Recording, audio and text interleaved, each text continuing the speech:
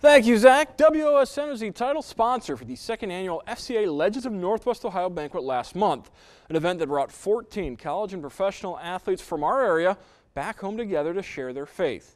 Andy tells us about a weekend that will be impacting hundreds who got a chance to be part of it.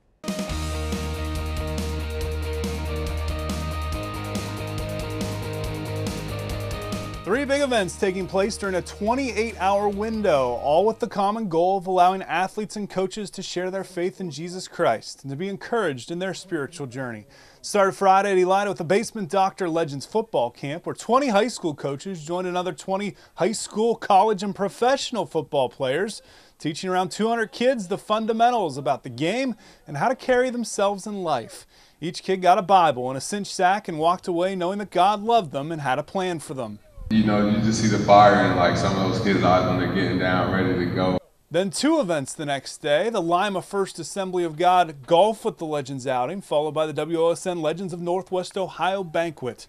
Stirring testimonies of how God was working in the athletes' lives. Denver Broncos quarterback Zach Dysert, an Ada grad, lost his mom Carla this past fall to an auto accident.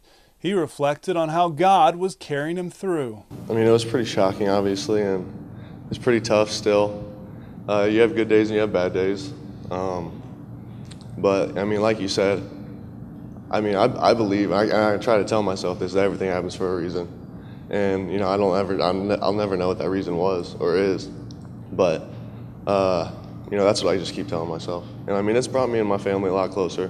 Throughout college and his time in Denver, Zach's mom would text him Bible verses each day to help him through whatever life was sending his way. You know, I mean, I still have all of her texts, to be honest, and so I still read them almost every day, and I mean, it helps.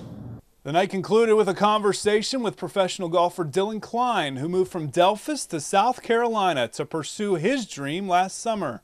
I've been down there since August, and it was not a pleasant experience. I mean, let's just put it that way. Let's just put it easy. It wasn't a pleasant experience for me at all.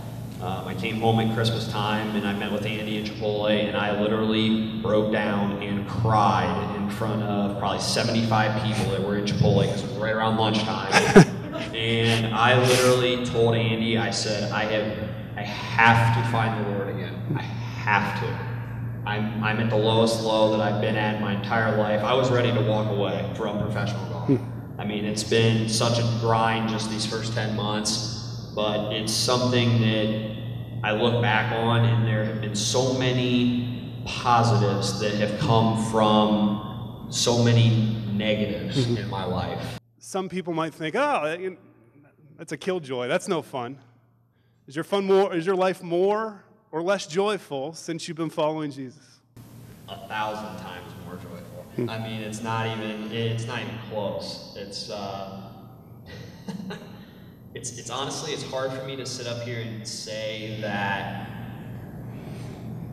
before 7 months ago that like I really was not super in touch with the Lord. Like, I feel horrible saying that now that I've experienced truly, you know, really diving all into the Lord and understanding what the scripture means, and, you know, learning something new every day with you, especially. 34 folks committed or recommitted their lives to Christ that night as we all journey together in this walk of faith.